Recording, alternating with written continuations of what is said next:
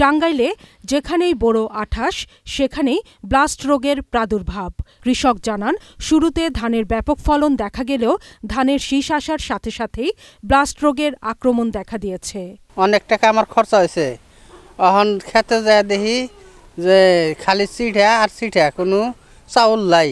আশেপাশে আমরা সকল কৃষকই আতঙ্কের মাধ্যমে আছি, কখন আবার আমাদের সারা জমিনের মধ্যে ছড়াইয়া যায়। দিনে গরম ও রাতে ঠান্ডা থাকায় ব্লাস্ট রোগ দেখা দিয়েছে বলে জানিয়েছে স্থানীয় কৃষি বিভাগ।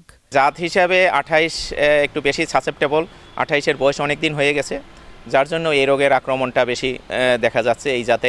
যেখানে এখনও লাগেনি সেখানে আমরা বিভিন্ন ছত্রাকনাশক, that is নাটিবো, trooper, Amistar top, ব্লাস্টিন, এই জাতীয় ছত্রাকনাশক আমরা স্প্রে করার জন্য কৃষকদেরকে পরামর্শ দিয়ে থাকি।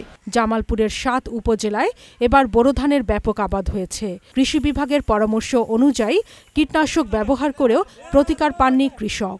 যে রোগটা দেখা দিছে এটা হইলো এই ধান বাইরেই মরে যায়।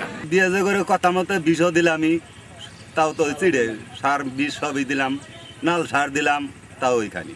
এ অবস্থায় উৎপাদন খরচ তোলা নিয়েও দেখা দিয়েছে সংশয়। মাঠে আমাদের কৃষি কর্মকর্তা মানে জেলা পর্যায়ের কর্মকর্তা সার্বক্ষণিকভাবে কৃষকদের পাশে থেকে প্রয়োজনীয় পরামর্শ দিয়ে যাচ্ছে।